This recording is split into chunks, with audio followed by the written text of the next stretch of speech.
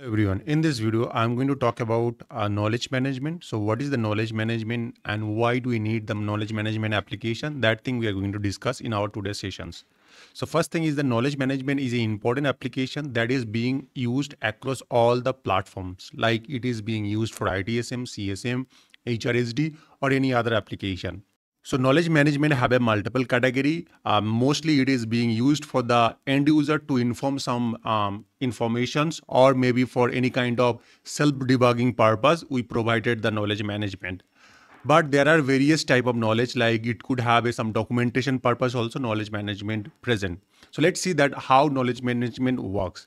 So if you see that this is the knowledge management diagram, the first knowledge management start with the knowledge base. So knowledge base is, you can say that it's a kind of category, or you can say that a container that holds that what type of knowledge article will be present. So basically it tells that what type of knowledge base it is. Is it for IT? Is it for HR? Or is it for known error? What type of knowledge base it is? Based on that knowledge base, it could have multiple knowledge articles. So knowledge base is a container. You can see it's a packet of container that holds multiple knowledge. So why do we need the container? That is the another question. The container needed because of that each knowledge article have a several things present. So let's say that who will be able to see this knowledge article? So before we knowledge get published, who should approve that? Who should not see this knowledge article? That all are defined under this knowledge base. So knowledge base is a container that have a multiple attribute that says that who will going to approve that, who are going to see this knowledge article. All these are defined under knowledge base. Now, once the knowledge article is created and the knowledge article have a various state, one of the state called publish. So knowledge article first initially created under the draft state, but later it will be going to be published state.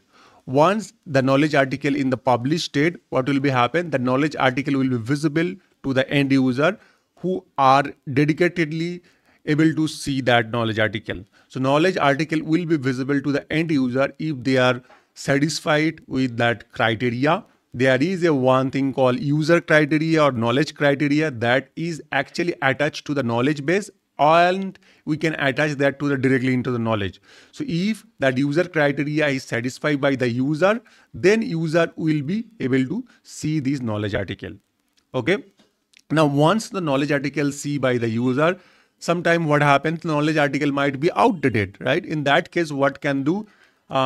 The user can provide some feedback. There will be options to provide a feedback. So once they provide the feedback, that feedback will be stored under this dedicated table called knowledge feedback.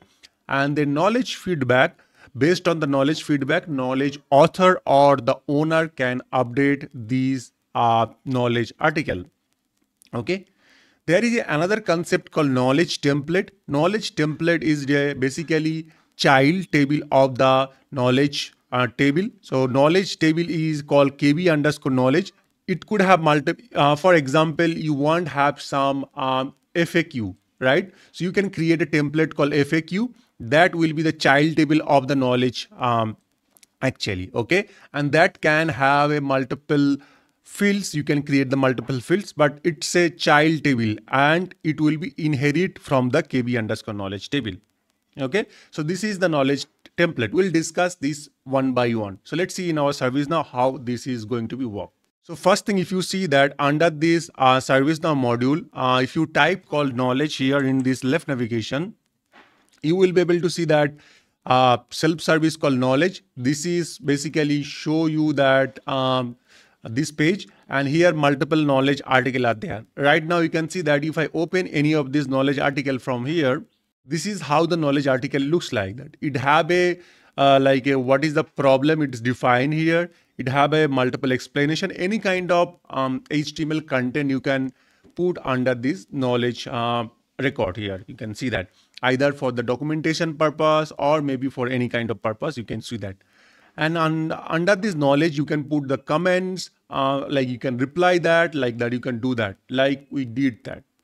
You can provide the rating, you can mark that helpful or not, and that's it. Like this is how the knowledge looks like that. You can see on the top, author name is showing that, how long, I mean, when it was published, and then how many people are actually view that, what was the rating. All these are, you can see under this here.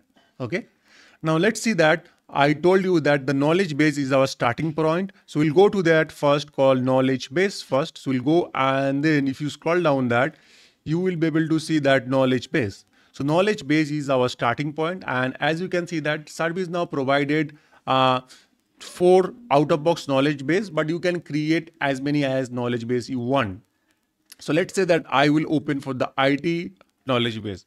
So for different purposes, you can create a different knowledge bases. Knowledge base is dedicatedly used to categorize the knowledge article.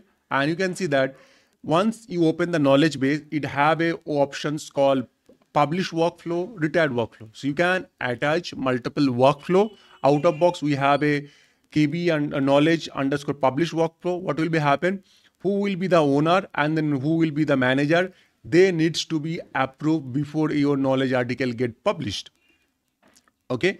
And then once it is published, that knowledge article will be goes to the published state. I'll show you that how we can create that.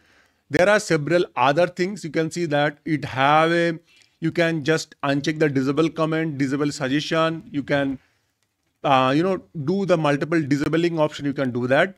If you want to set some default value in your knowledge article, you can set that here from here. And then you can see the knowledge article have a one option called can read. So it means that these are the user criteria, knowledge criteria person can read this knowledge article, and these are the department who can actually contribute this knowledge article. Okay. And this knowledge article have a multiple categories. You can see news, application, devices, all this. So this is how the knowledge base is designed. So knowledge base is a central place where it defines that how knowledge article will be published, what are the behavior will be there for the knowledge article. So let's create a knowledge article. So I'll go here and then click this create new option. Under this, you can see that article, and we should be able to create a knowledge article. Now here you can see that multiple templates are there. Okay. What is the template? I told you the template is a child table of the knowledge article table. The standard is a the knowledge table direct table, and known error is a child table. So here we are going to select the knowledge base. Okay. So we are going to select first, as you can see, the knowledge base is a mandatory field. So we are going to select call IT as a knowledge base for the timing. Okay. Now here you can see that we have options called short description and then article body to define that what is the purpose of this knowledge article. So let's say that computer not working. So this is my short description, and then I can define that how you can debug that. You might be need to restart that.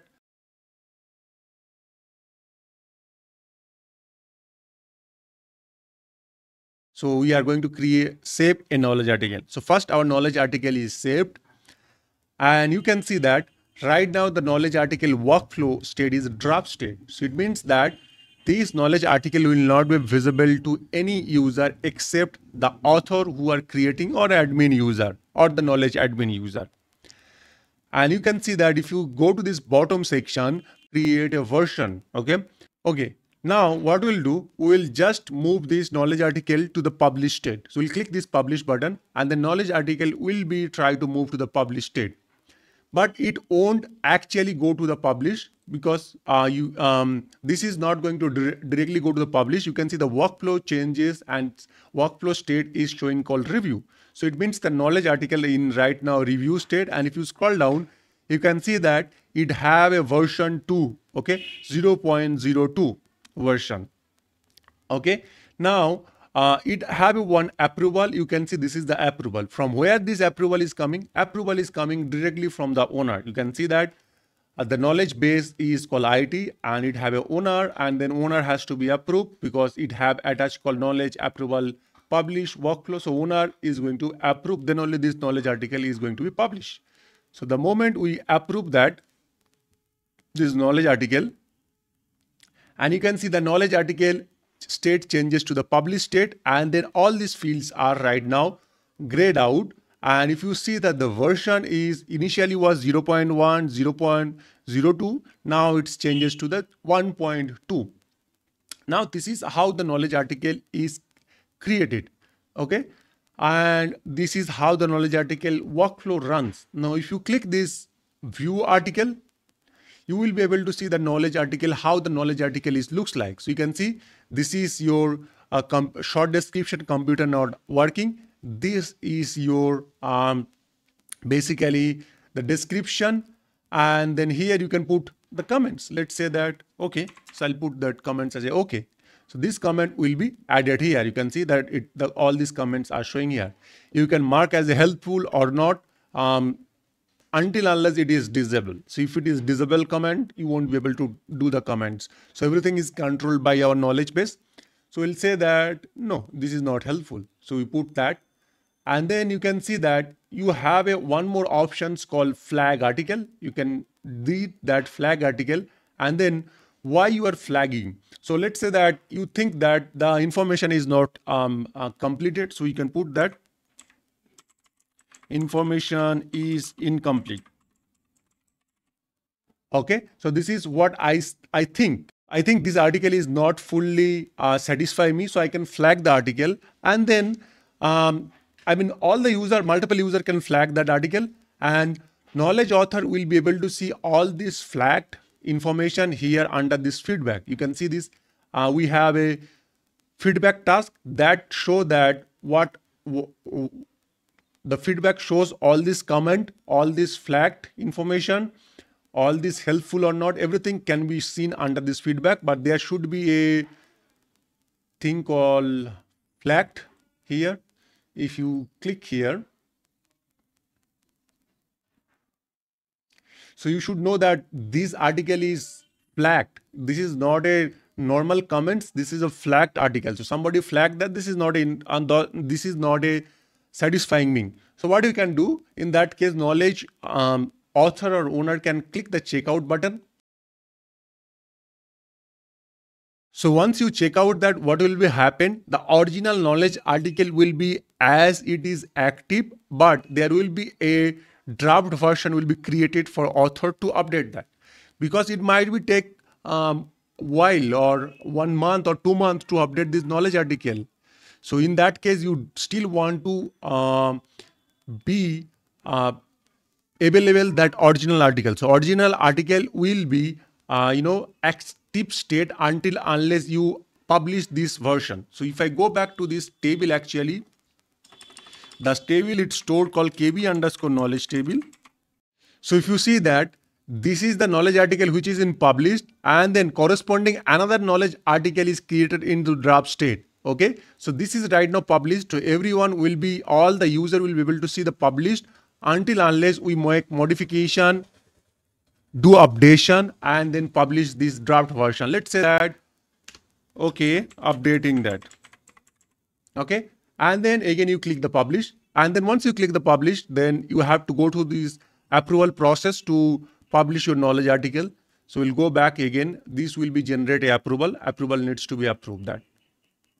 So as you can see, this is right now in review state, and here you can see that again it has to be approved. So we'll click this approve. The knowledge article will be again approved. So you can see it is published right now.